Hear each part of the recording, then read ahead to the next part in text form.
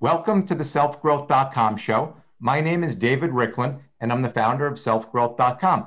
Today, we'll be discussing self-care for caregivers, a mindful approach. If you're currently a caregiver, you're going to want to listen in very, very closely today. To help us understand this topic, I'm excited to interview Janet Fouts. Make sure you have something to write with. We have a lot of information we're going to share today. Before we get started, I want to just take a couple of minutes and share some information about Janet. Janet is an accomplished entrepreneur, public speaker, author, facilitator, and coach. She works with companies and individuals to be better communicators with compassion, respect, and confidence. Her special focus is working with family caregivers to help them take care of themselves and be better able to handle the challenges of caregiving. And we know there's a lot of those. Janet, welcome to today's program. Thank you so much, David. I'm really glad to be here. All right, very excited.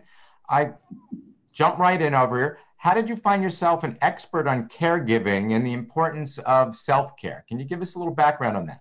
Wow, it came totally out of left field for me. I was not prepared to be a caregiver, as most people are not.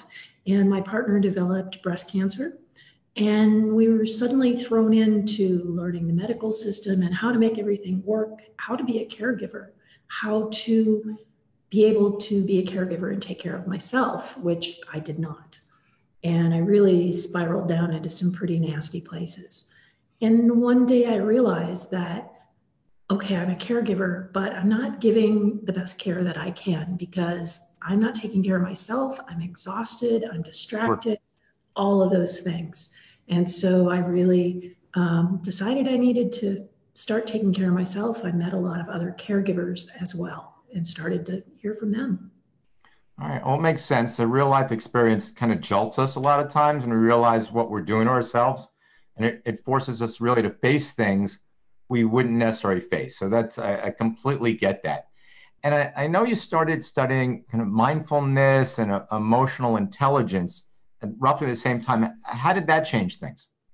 Well, I found that I was really in a pit. I went to doctors, I did the therapy thing, I did the drugs thing, I did all kinds of things, and they weren't working.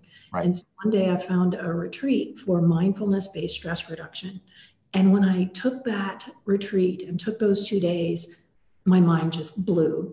Oh, this is what I'm supposed to be doing. This is how we take care of ourselves. And that really became a journey of educating myself in not only how to care for myself, but also to help others care for themselves, because I am sure not alone in this one. No, there's a lot of people that are facing the same challenges that you are facing. And I've studied mindfulness, and I can definitely, from personal experience, get the impact it can have on who we are and our physical impact on us physically and emotionally, psychologically. It can have great impact. So I want to jump in, and the topic is kind of self-care for caregivers. And we know that people who are caregivers have difficulty really taking care of themselves first. This is a very common thing. A lot of people are faced with this challenge. And I know you've learned a tremendous amount, and we're going to get into some detail on some of the things you're doing. What I'd like to do is start with getting some tips. So you've learned a lot along the way. First, by helping yourself, and then I know you've been working with people, with a lot of other people over the years. So can you give us some of the top tips that you have for people that are caregivers in a similar situation that you were in? Sure, absolutely. So, the first thing that I hear from caregivers when I talk to them is, I don't have time. And that's not actually true, because spending 2 hours trying to numb yourself enough to be able to go to sleep watching Netflix is not helping you. But it's something that we all do. We go into all these maladaptive behaviors. We drink, we use drugs, we do all kinds of things to try to numb ourselves. And that's actually deadening us. It's deadening us and making us not good caregivers. Mm-hmm. And it's also not making anything better. It's not going to resolve anything. So that's my absolute first tip, is start looking at how you spend your time. What do you do that maybe you could change? And what would you do differently if you had an option? Sometimes we get locked up into, I'm a caregiver now, I can have no life. That's not true either. Even for those of us who are caring for people 24/7, there's still times, for example, in the emergency room, meditating, you're going to spend hours there. If you're going to sit with somebody who's getting a PET scan, that's an hour and a half. Sure. Read a book, listen to music, meditate, Mm-hmm. take time for yourself. All right. What's interesting about that, and I want to delve a little bit deeper into it, really reevaluate it. And I think that's something that's important for every change in your life. You really need to look at and evaluate kind of where you are and what you're doing. And I know one of the challenges for people is they feel guilty if they're not doing the caregiving part. And they're like, well, should I be out, whatever it is, meditating? Should I run? Should I do this? And there's a guilt that people feel that they're not focused on the priority in their minds. The priority is being the caregiver. How do you suggest people handle that? Well, I have two things to say about that. The first one is when you really ask the person that you're caring for, who you probably have a great deal of love for, would they want you to feel that way?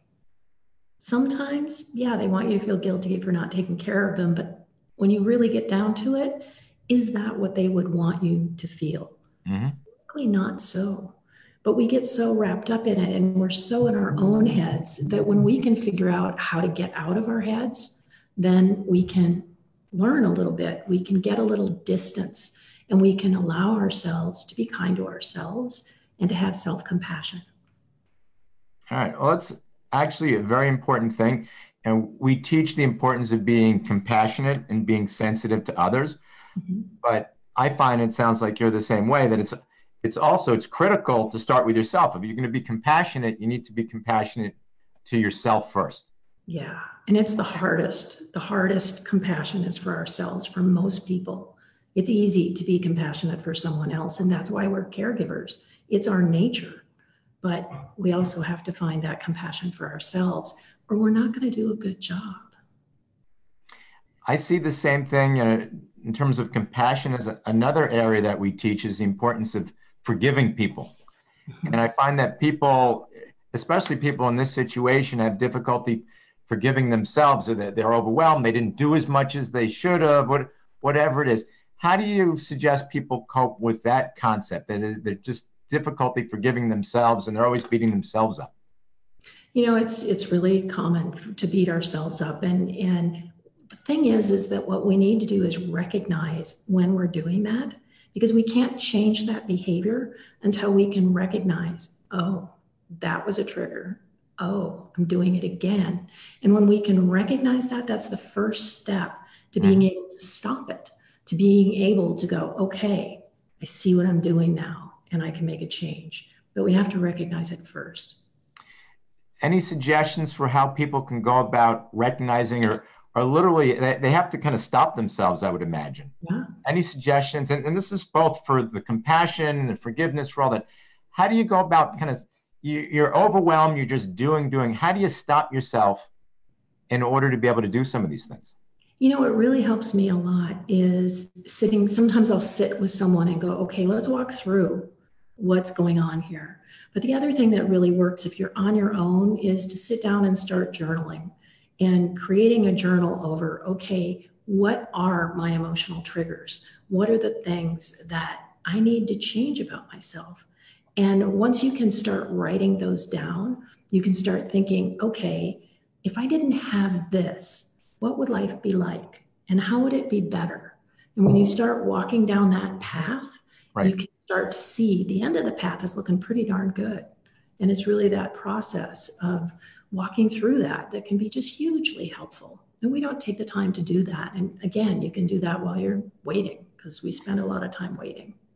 There's absolutely a lot of time waiting, depending on what's going on with the person. There's hospital visits, there's doctor visits, there's a lot of things, and you're not sitting in the room with them all the time. So there's time that you have available for these things.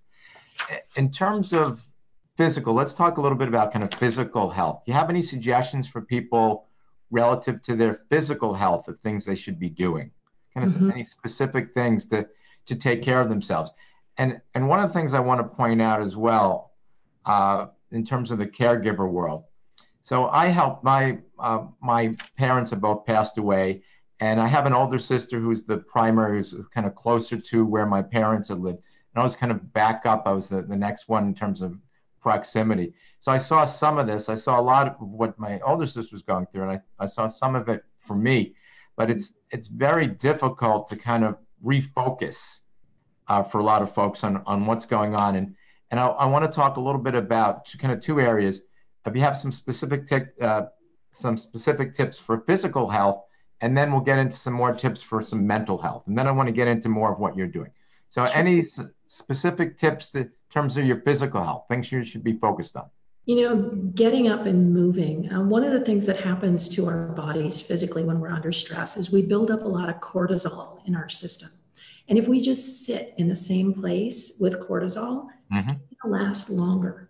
But physical exercise has been shown to dissipate cortisol.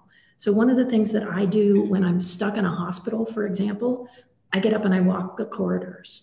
And as I walk down the halls and I see all the rest of these people, I realize that we all have something in common, that we're all here together.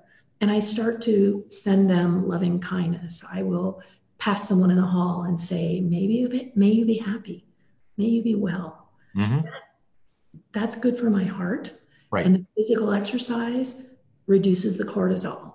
And so the two of them together are incredibly powerful. If you can't get up and walk around, you can do very simple stretches. You can do breathing practice. There's a lot of breath work that you can do that can significantly make an impact. And the last tip in that area that I think is really important is take a breath. We don't do that. When we're tense, our breathing rate is just insane. But if we can stop, take one breath, it can change the world just in that one breath. All right. I like all those ideas. So I like the walking. I'm all on board with movement. It's critical. And that's critical for everybody, regardless. We need to move.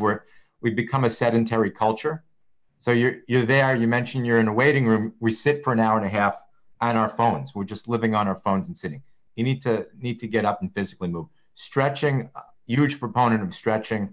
I can't understate the value of it. Particularly, I'm a person whose back tends to bother, and I think a lot of people put their stress into their back. Yeah. And the stress they have going on, and stretching is a perfect thing. And then breathing. People forget. And what I like about this concept of breathing, and you mentioned a little bit earlier, is it forces us to stop. We're going, and just taking, even if it's periodically, deep breath, it kind of forces us to stop. And these are things that kind of impact us physically, but they also work a little bit on the emotional level in terms of who we are. Any other suggestions relative to our emotional well-being? So journaling, absolutely valuable. I've done it myself and I see the value. Any other things on the emotional side? Any kind of quick tips? Something that I hear from caregivers quite often is that I don't have any joy anymore. I'm just constantly at this level and that is all I can do. Right.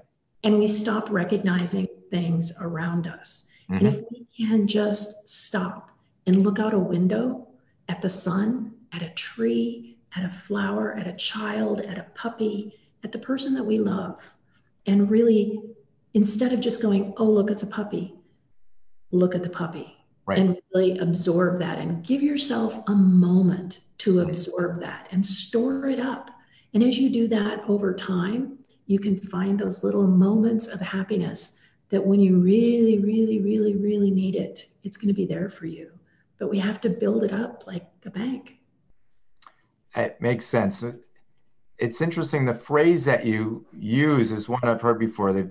Their joy is gone. They've lost joy. They're so deep involved in the challenges of what they're doing right now and overwhelmed, they forget that you need to have some joy in your life. If you're not getting it, and it's there, it's around. And for me, one of the things that I like to do is that if I'm just walking, just giving someone a smile, they smile back at you, or good morning, or you find that you send stuff out, and you might have to force it at first, but when you force it, it comes back and kind of reinforces it. And that's key. If you have to force it, even if you have to force it, if you smile, your body responds to that physicality with a little bit of happiness. Right. So all right. A lot of great tips on both the physical side and the mental health side over here. I want to delve a little bit deeper into some of the other things you've been working on. I know you wrote a book called, I think it's When Life Hits the Fan. Is that the title? Yep. Tell us, tell us a little bit about it. Why did you write that book? As I really dove into mindfulness and really started to see how healing it was and how good it was for me, and I started talking to other caregivers, and I interviewed them for the book as well, and really took their circumstances and created tools for them to use to solve those issues and to really be able to work through it. And my goal with the book literally is just to help as many people as I can get through this, because it's not easy. And we're all going to have to go through it, or we're going to know someone going through it. Right. And the two things on that, I love the title, When Life Hits the Fan, because this has happened to a lot of us. Yeah. And sometimes you get stuck, you're like a deer in headlights, you don't know what to do. Sometimes depression, situational depression hits. There's so many things. So I love the concept, because I think everybody throughout their life has a point where life just hits the fan, Yep. whether it's physical, emotional, mental, financial, life just hits the fan. So I kind of love that concept.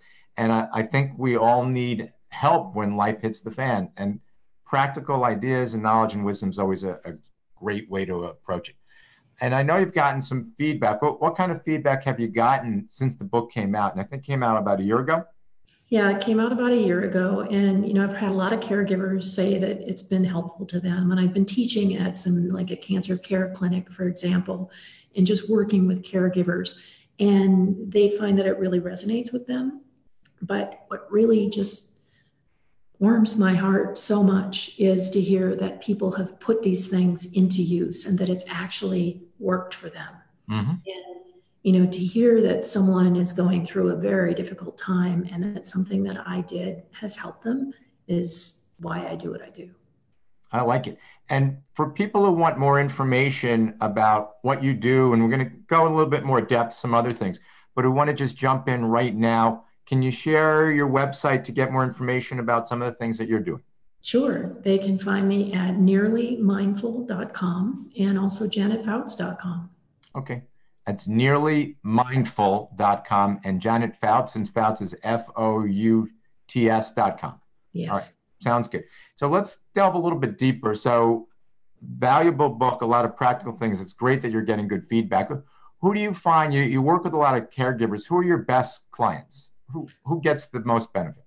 My best clients are people who really have realized, as I did, that they need to do something different, that they need to make a change, and that they're ready to take a stab at it, to make a change.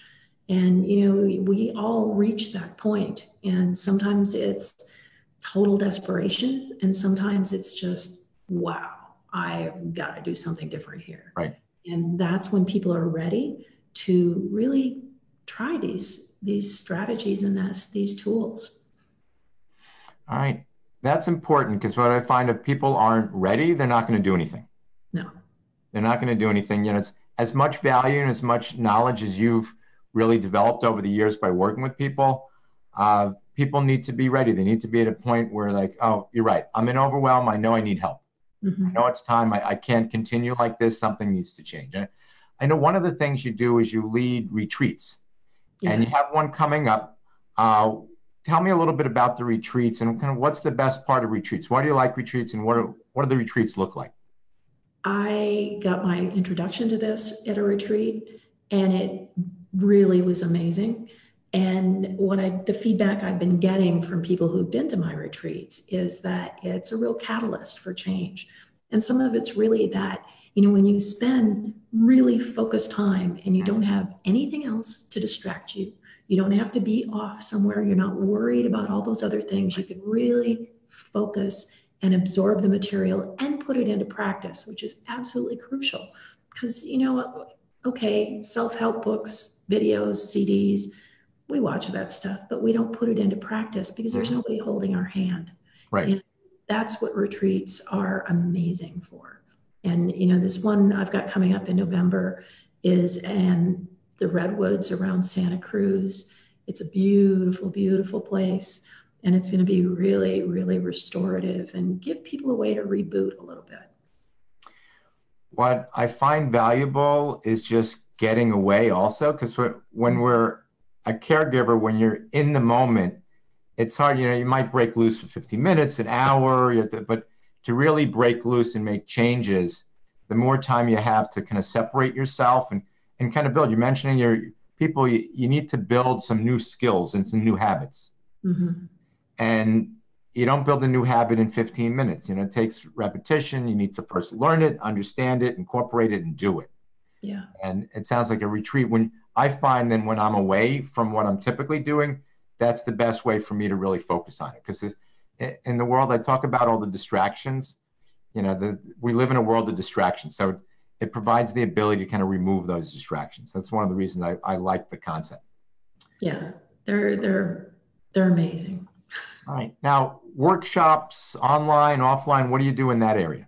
I do both online and offline workshops. I'm doing some in corporations, some for nonprofits, as I said, for the cancer care centers, places where caregivers are. But I'm also doing them for executives because the stress that we build up in day to day. I worked in tech for 20 years, and I worked in restaurants for 20 years. So both of those are very high stress businesses, and they really need a little bit of mindfulness to settle in and be happier in their lives and not think that there is life work balance, because there doesn't really have to be. You can actually be you at both places. Okay. Now, one of the things I hear from people all the time relative to self-care, especially when they're in a situation like this, is I got too much on my plate. I don't have the time to take care of myself. I hear this constantly from people. I don't have the time, whatever it is, to eat right, to exercise, whatever the self-care is. What do you tell those people? You do have the time. You just need to look at how you're spending your time right now. When we talked earlier about the Netflix thing or all of the things we do to distract ourselves from the pain that we're in, we can be doing much more profitable things with that time. Okay.